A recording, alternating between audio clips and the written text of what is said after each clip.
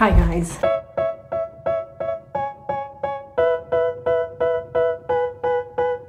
We went to Trader Joe's and I want to show you what we got.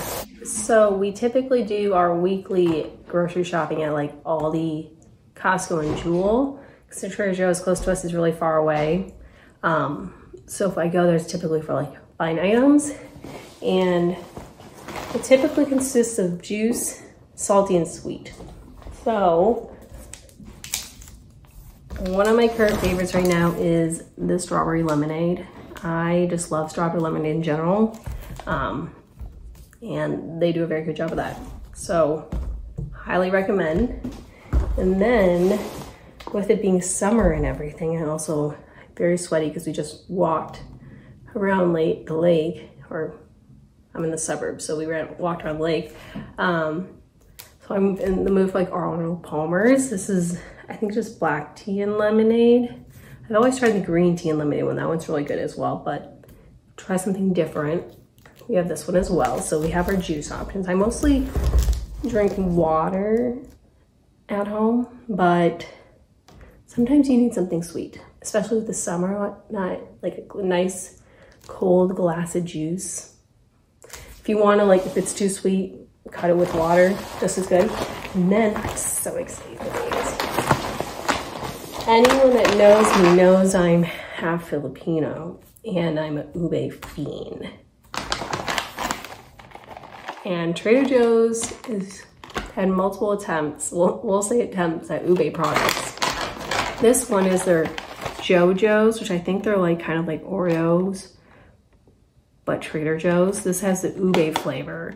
I'm so excited to try this.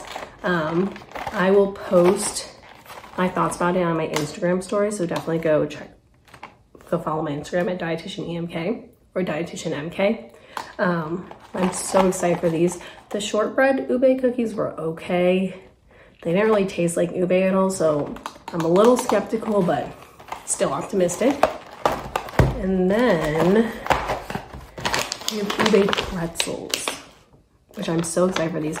Ube is a purple yam that's really popular in a lot of Filipino desserts, commonly like halo halo and cakes.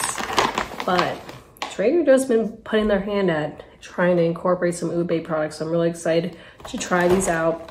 I will let you guys know what I think of them. And don't worry, I will be skeptical, because I want to make sure if you buy it, it's going to be good and whatnot. So these were what we tried. Like I said, I don't do weekly grocery shopping there. It's more of like fun items. We didn't get anything salty this time. So I still have a bunch of crunchy curls. Shout out to Bria, I think.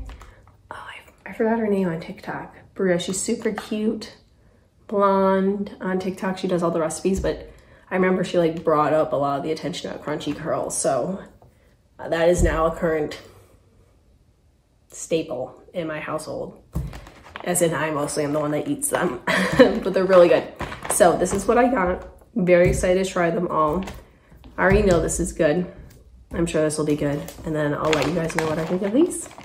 Let me know what your favorite Trader Joe's products are. Let me know if you've already tried these, because I want to hear your thoughts on them as well. And yeah, big Trader Joe's fan. Just where we live in the city, there isn't really one super accessible. So unfortunately, I can't go as much as I want. Probably for the best, because I spend so much money there. But yeah, this is what our most recent Trader Joe's haul looks like. Let me know what you think.